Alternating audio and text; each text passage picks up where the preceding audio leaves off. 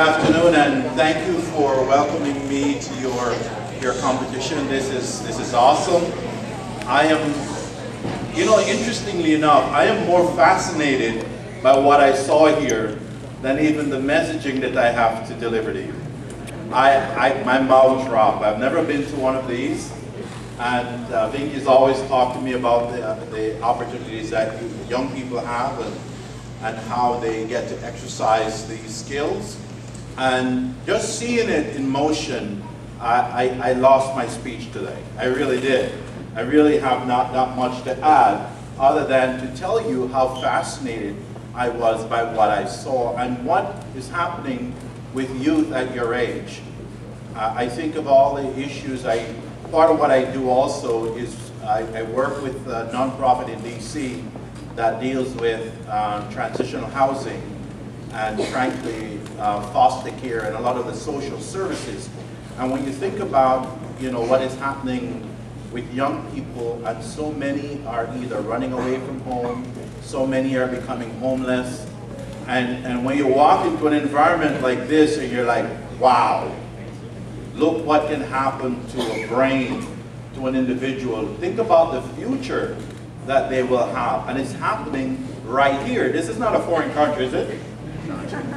This is still America, is that right? Yeah, it's happening right here. And it's not even that far away from DC, and it's happening. So I find it to be very, very extraordinary. So I'm not going to stand here and spend a lot of time other than to just share a few ideas with you. The one thing I think I took away from just growing up and going to school and of course pursuing the course of academic studies that I have actually had the opportunity to pursue. And frankly, even working out there in the corporate world, the one thing I want to share with you, and I think this is probably important, everything counts. I'm not sure how you receive that, but in reality, I really believe everything counts. Sometimes, especially in the classroom, we get to enjoy certain subjects. On the job, we actually like certain job functions. And somebody will say, oh, I don't do that. This is what I do. Or at school, we'll say, I don't like that subject. It doesn't make any sense. The thing I have discovered more than anything else, just over time, between the academic world and certainly the corporate world, is that really, and in truth and in fact, everything counts. Even the most minute detail of probably some seemingly absurd or routine function. Just imagine the person who makes the coffee every day. What do you think happens if you've been making coffee for 10 years? Something interesting happens. Over time, you begin to realize what actually tastes good and what people actually enjoy. Who would imagine that perhaps down the road you could become one of the biggest coffee producers ever? And maybe that wasn't your journey. Maybe that's not where you started. I tell people that I was one of those kids in high school that chose to do a business curriculum. And back there in my third world Jamaica, the idea of doing business meant, commerce and economics and those types of subjects. And I was told, probably at the very onset, that one of those classes, back then we had typewriters that you had to hit like this. We were told, as guys, we had to go to a typing class. Guys don't do typing, do they? No. We don't do typing, that's for the women. That's for the girls. And through our embarrassment, we didn't go to class. For about 3 or 4 weeks, we went to the gym and played ball. And back then in our days, the principal was allowed to beat, like spanking. So we were playing ball one particular day. I'll make this really quick. We were playing ball on a particular occasion, and the principal stood at the gym door and watched us the whole session. Of course, by the time we turned around and saw that he was standing there, we automatically felt like we were going to be expelled. At a minimum, we're going to get a beating. And then when we go home, the parents was going to do it all over again. Instead, what he did, he marched us up to his office and he sat us down. We knew the worst has come now. It was about time to call home. And we just thought the worst. And he said something quite interesting, and it's funny because I'm repeating it now. He says, you know what? You never know. The very skill set that you think you don't need might be what you need to save your life. I don't think any one of us could have interpreted that in the proper context. I don't think we could really receive that in proper context. Nonetheless, here's what happened.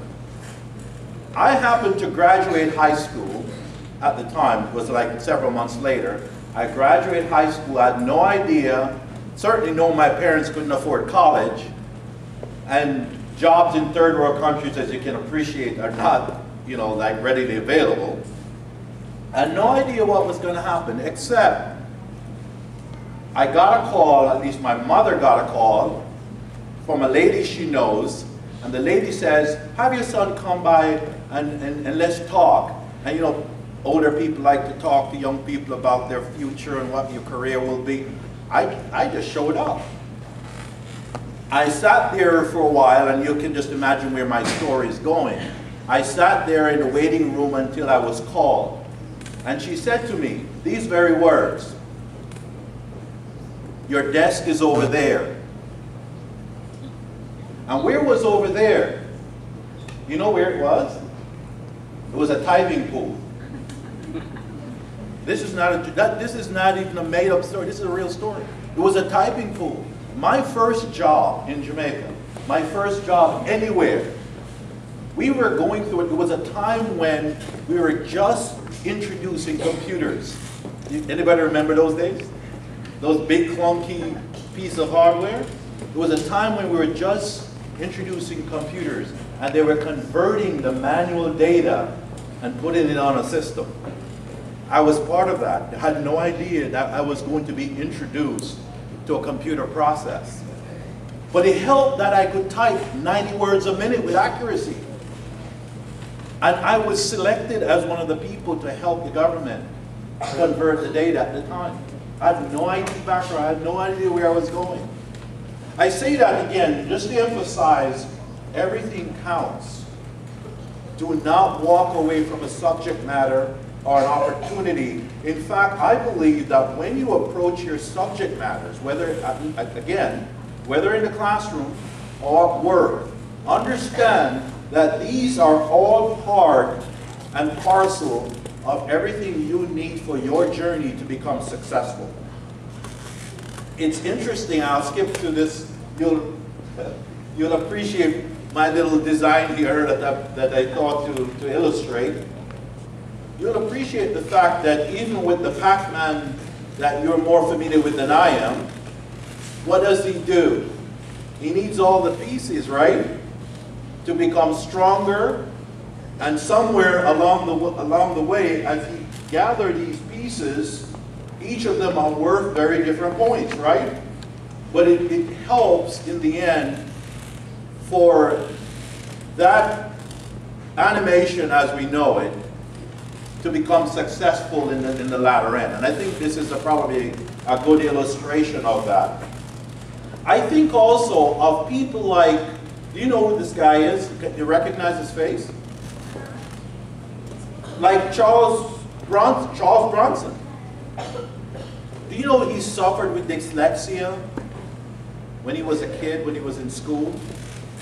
Do you know this guy had failing grades throughout his entire school career, if you will? Because he couldn't quite articulate the way that you and I are expected to articulate. And what do teachers normally do? They give you a failing grade, right? Now, how do you feel about it? You tend to want to stop. I'm never going to be good enough. But he had a passion.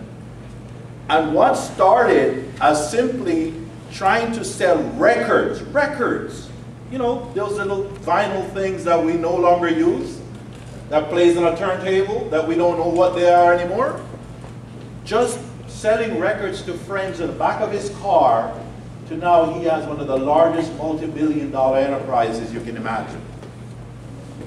Anybody remember this other guy? Well, you know him very well, right? And for this crowd, you know who this is.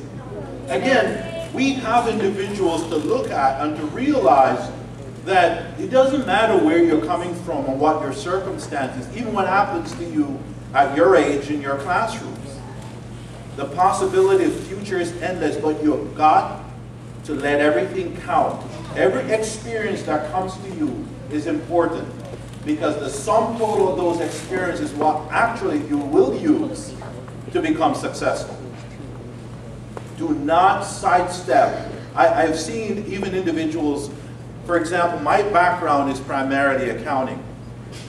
And of course, I have a PhD in economics, and you would say, but where does the two fit? I have a master's in finance. Well, wait a minute, what are you doing? You seem like you're all over the place, but do you understand that each of these disciplines all help in total to help me become successful in what I do? And this is the point I'm making to you this evening. So here again is my journey.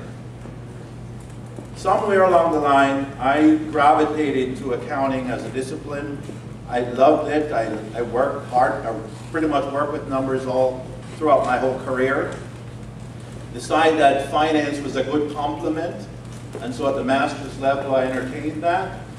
And somewhere in all of this I had a professor who would constantly mentor me and suggest that I should take this to the doctoral level. And then he said something quite interesting. He says, what does a doctorate in accounting get you? He says, you have a CPA by now, you have an undergraduate degree in accounting, you have a graduate degree in finance. Why do you need a PhD in the same field? He says, you need a complement. And here's what this guy did. He dared me. It was an interesting dare. He says, I'm going to tell you, for the subjects that you have so far, you have a micro view of the world. I think you need to have a global view of the world. You need economics. Now just imagine you take an individual whose background is accounting and finance and throw them at the highest level to pursue a doctoral degree in economics. It makes no sense, because people who become PhD in economics have economics background. That was my challenge. I wanted to walk away from it. I couldn't. You know why? Because he called my phone every day until I signed up. And I struggled with it because I had no background in the field. Yes, I've had 1 or 2 classes in economics.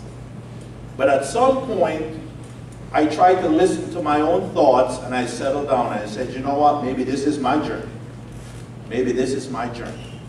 And I accepted the call on that, and I continued to move forward. Today, I basically try to mix the principles of monetary and fiscal policy, along with being a certified public accountant. And with that, I also lecture at the University of Maryland, and we have a consulting practice. And that practice actually extends itself to taxation, certainly to monetary and fiscal policy and finance.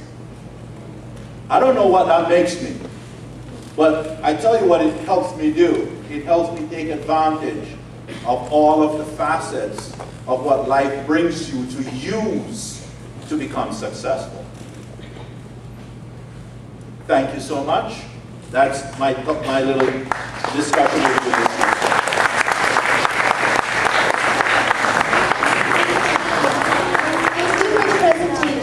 We'd like to thank you for your unconditional support in Youth STEM, so we'd like to present you an award. Oh, thank you.